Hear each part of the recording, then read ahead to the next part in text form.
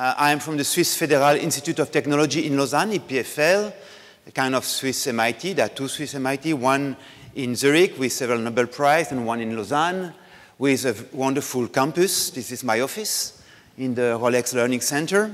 And this is where John Kerry signed an agreement with Iran nuclear stuff a few weeks ago. We have a nice lake, a very nice lake indeed. This is our new conference center. This is my garden where I can go. And then you ask yourself, why is this guy showing tourist picture? We're not going to do EDULEARN in Switzerland next year, so why is he presenting this? And I wanted to show actually our new campus. That was our old campus. Now our new campus is a bit broader. That's it. The number of this morning, we got 968,485 students registered to our MOOCs. We started the MOOCs at the beginning in 2012 with the others, and now we are close to 1 million. Lausanne is a university with 10,000 people, a small kind of elite university, and now we have almost 1 million. And you know that 1/3 of them disappear after 1 week. They just register, they look at the video, and then they say, oh, that's not for me. So these numbers are inflated, but still, when you talk to your Minister of Education, he doesn't know about social constructivism. He doesn't know about neo-behaviorism. He knows what 1 million means. So these numbers are very interesting. And I could spend 1 hour talking about these numbers. But today I want to focus on one question that, that many people ask me is, Pierre, could you prove that this is good? Could you prove that MOOCs are good for learning? You know that the dropout rate is quite high. So can you tell us? So I say, yes, I can tell you the result. I've been in this field of learning technology for 30 years, and I can tell you what is the result of my research.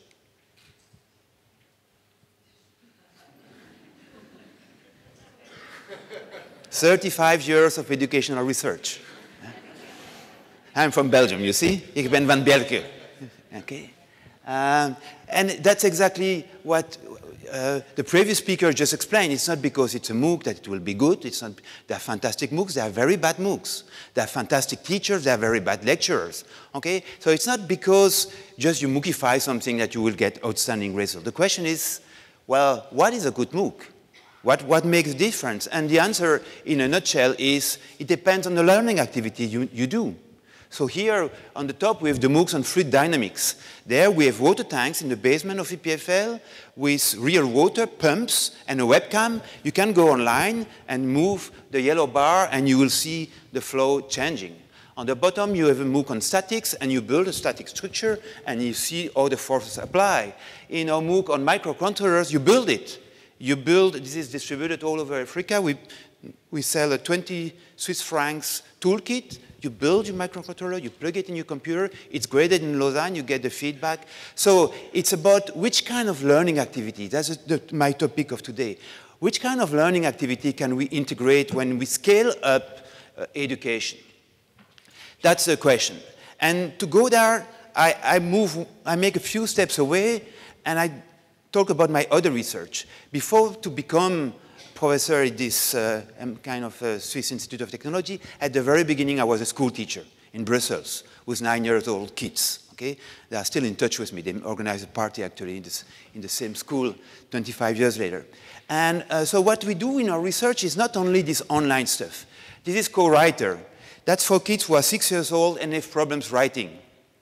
They are only 6, but if you have problem writing, it's the beginning of painful life. Because everything will go wrong after that, mathematics, everything. So can you take these kids as early as possible and try to do something? Here, the approach is well-known, learning by teaching. They have to train now to pass a test. So now write a letter, and then he makes a mistake. The kid takes the iPad. So he pretends to write a letter with his finger, or it's just synchronized. The kids take the iPad, they modify the letter, they give it back, and you see them, you know, this is a protégé effect. You learn better if you train somebody to pass a test and then you want to pass the test yourself. So they have to train now to pass the test. They say, good job, my boy, and so on. So they're very engaged. So that's a very rich learning activity, learning by teaching. Here is another one. It's augmented reality. We teach angles in elementary school. They move paper, and there is a projector that adds information. So there you have some information that has been printed, some information that has been handwritten, and some information that has been beamed, and we use paper as the support. Paper is a fantastic invention for teaching geometry. You can fold, you can rotate, you can do many things. And here is another one, vocational education. It was mentioned in the previous talk. In Switzerland, when the kids are 16, 2/3 of them learn a job. They do an apprenticeship, okay?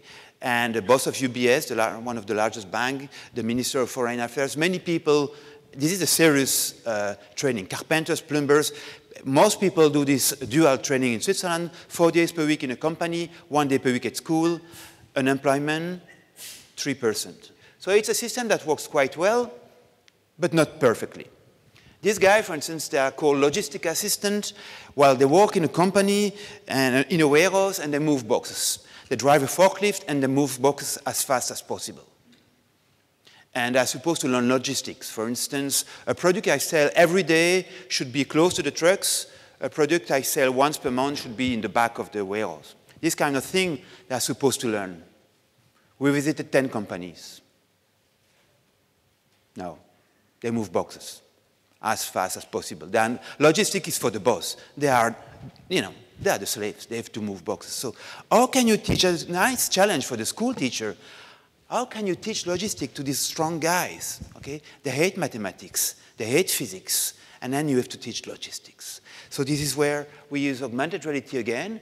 They take plastic shelf. They put the plastic shelf on the table, and they build the warehouse together on the table physically by touching and manipulating. And here is how it looks like. So this is the lamp that will project information on the table. The teacher starts the activity by placing this activity sheet on a table, and this is my warehouse. The trucks arrive there, they leave from there, and the lamp projects information, like here, the shelf was too close for the forklift to turn. On the left, it projects information that is relevant to the activity, to this specific exercise.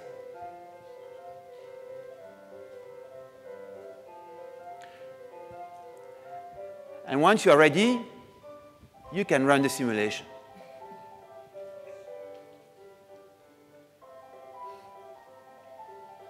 You see the forklift, they take the box in the trucks, and they bring the box to the shelf.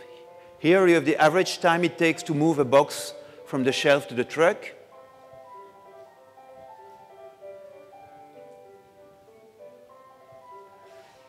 Then we have a lot of other learning activities during that curriculum, or to load the truck in the proper way, depending on the order of delivery and the center of gravity. The level's low.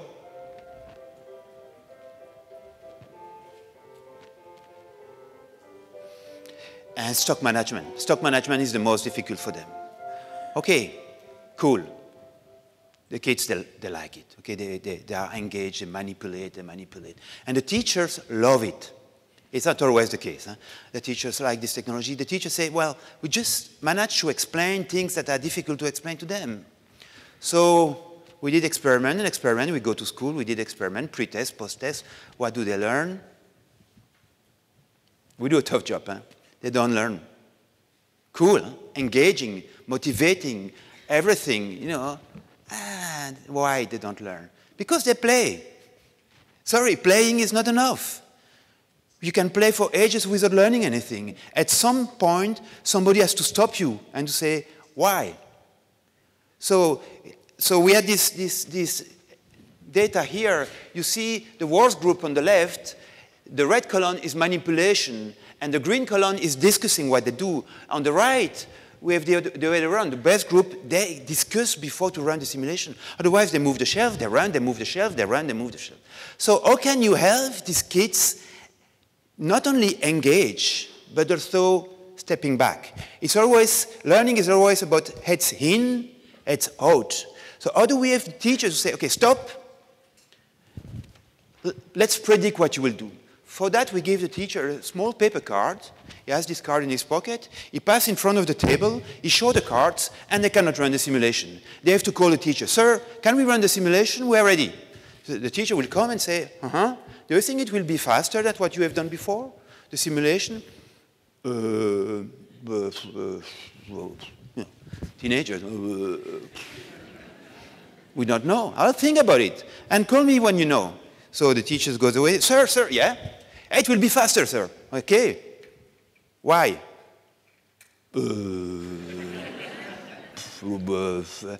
Think about it and then call me. So we give this orchestration card to the teacher. What we design is a technology that spoiled the life of the teacher because it was more interesting than the teacher. And I have seen in the proceeding that many of you design things for iPads. Okay?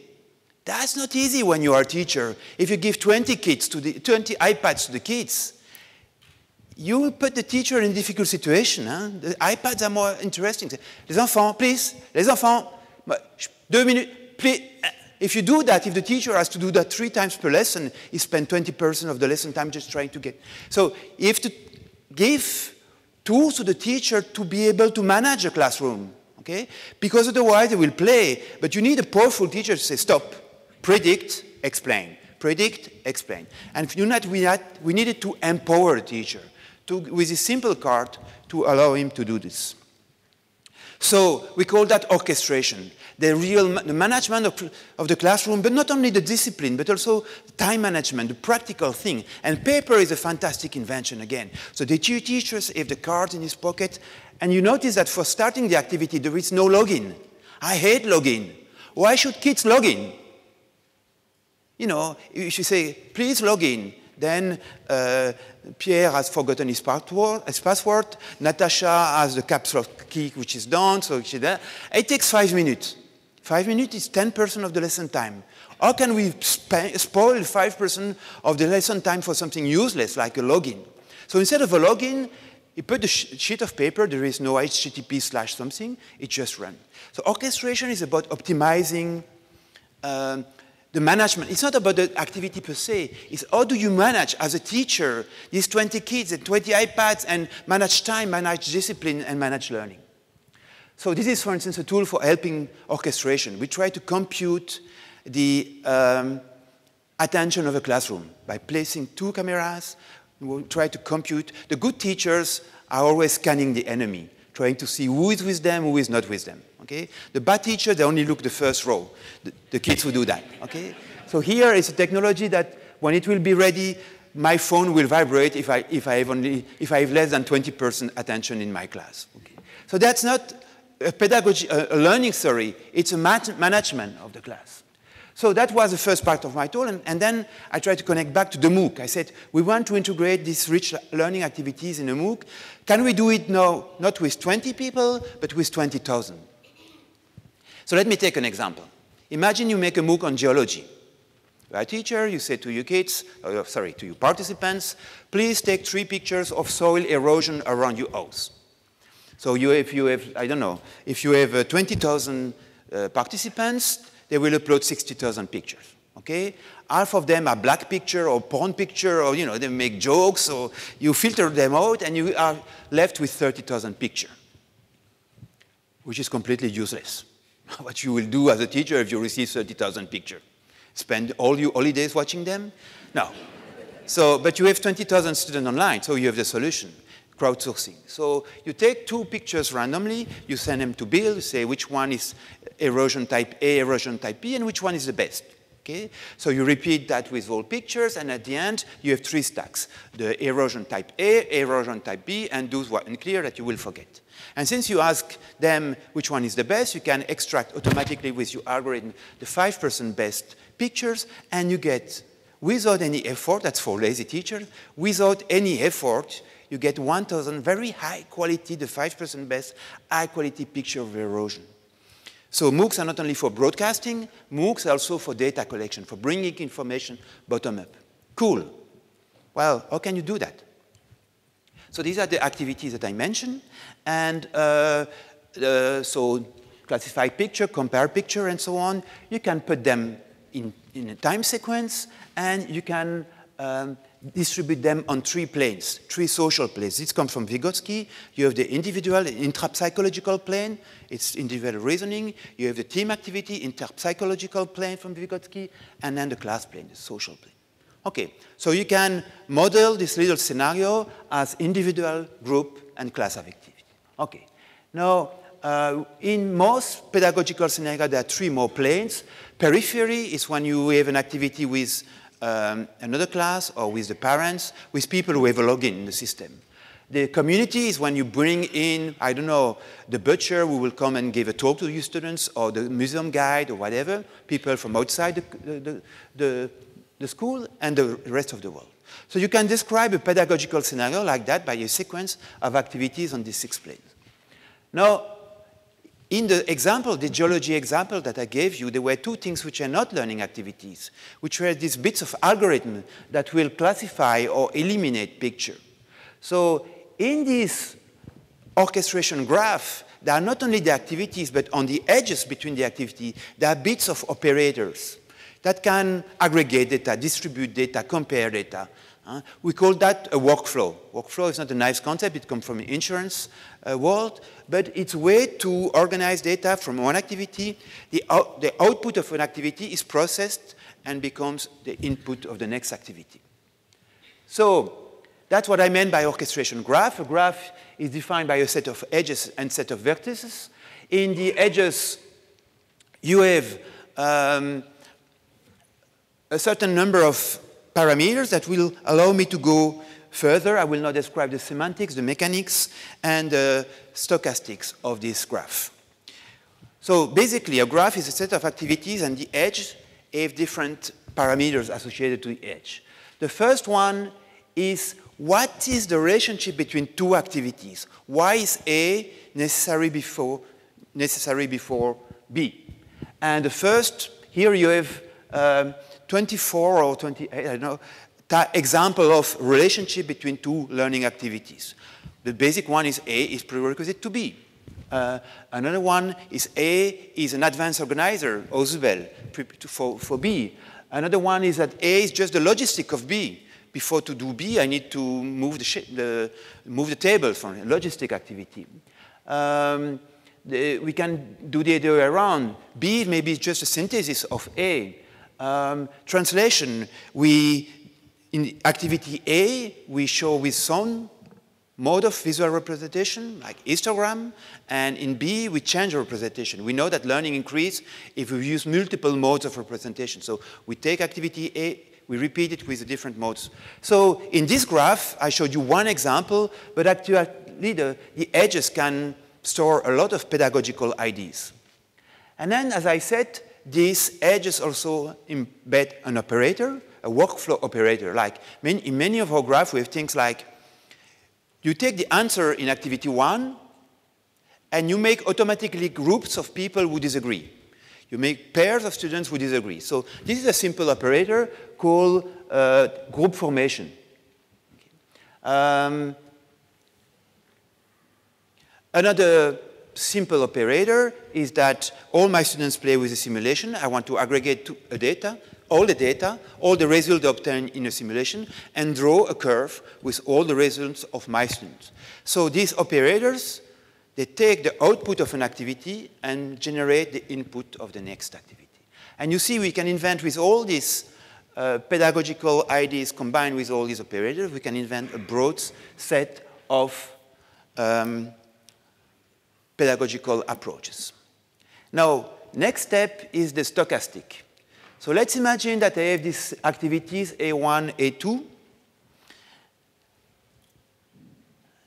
And X is the state of the learner at the end of an activity.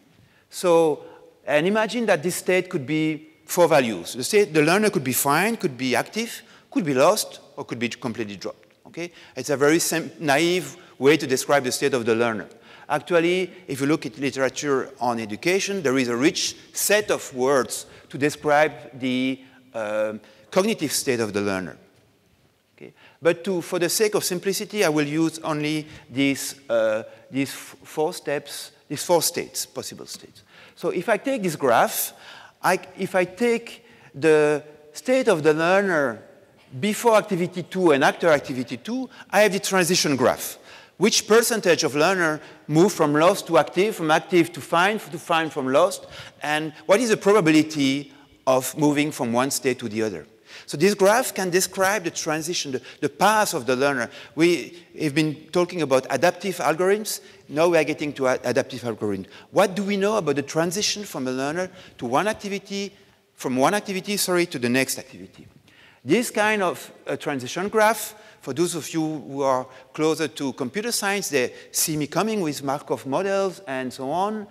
We can translate this graph exactly into this matrix. So here you have which percentage move from lost to active, from lost to find, and so on. And this matrix, you can compute how much certainty it has. So if I know the state in activity 1, how sure can I predict the state of activity 2? And so you can compute actually the entropy of each line. And this is the H value. Because this entropy depends on the number of states, and the number of states is kind of arbitrary, we normalize it. We divide by the log of the number of states. And then we compute the average. What does it mean? The average entropy is how much uncertain I am when I know the state of John and activity 1, how much am I uncertain about the state in activity 2. Okay. So a strong link in this graph, a strong edge is an edge with a lower uncertainty. This is why we make 1 minus should be a minus, 1 minus this normalized entropy. So this data allows us to view in this graph, this pedagogical graph, what is the strength of an edge. An edge is very strong and difficult to modify if knowing the state at activity 1 you predict. Okay, you can do the same with the diagnosis of the students.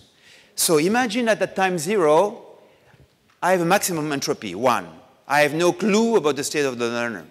Then the learner will do something. If you watch a video, for instance, and makes many poses, you have the probability of the 4 states. This vector with 4 probability is the probability of the 4 states of the learner. Well, what does it mean if a learner watches a video and makes many poses? He's lost. He has to pause the video all the time. Or he takes notes. So he pauses for taking notes. Or he likes beer. So every 2 minutes he drinks a beer, and it's why he pauses the video. So it does not reduce the entropy, your uncertainty. It's difficult to interpret the number of poses in a video. We have some research on that. If you answer a quiz, you have a bit lower entropy, but not much. If the student tells you, sir, there is a mistake on your slide, then your entropy falls down completely. You're happy. This guy is completely with you. There is no doubt about it. So in this, the reason why I bring this graph is you can describe this classroom, the evolution of this classroom, in a rather formal way, with 3 dimensions. We've seen the first dimension, the history. I don't know if you see this cube. So knowing the state of let's say, A, Anthony, knowing the state of Anthony at activity I minus 1, how can I predict the state of Anthony at this current activity? That's the horizontal axis, that's the transition matrix I showed you. 2, knowing the state of the behavior of Anthony at the current activity, can I predict his states? That's the diagnosis entropy I just showed you. And there is a third one. Remember that on the graph, the vertical axis is the social axis. Knowing the state of Beatrice at this activity, can I predict the state of Anthony?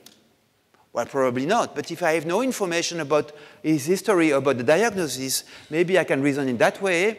If Anthony was 2 sigma above Beatrice in the previous activity, there are unfortunately good chances that he's still 2 sigma above at the current activity. So what is this? I started by a gadget talk, and I ended up with a more mathematical talk. My idea is that this orchestration is not just a talent of the teacher. We can model quite formally, mathematically, the process of managing these activities. I'm a school teacher, but still I believe education is some kind of computational science. We explore a space of state of knowledge and how to navigate in these states of knowledge. And that's the topic of my new book, or first book actually, Orchestration Graph, that came out last week. And today I make a special price for the Greek people. You can pay in drachma. And since the mayor of Barcelona is a very close friend of the new president of first minister of Greece, the people from Catalonia can also pay in pesetas. Thank you very much.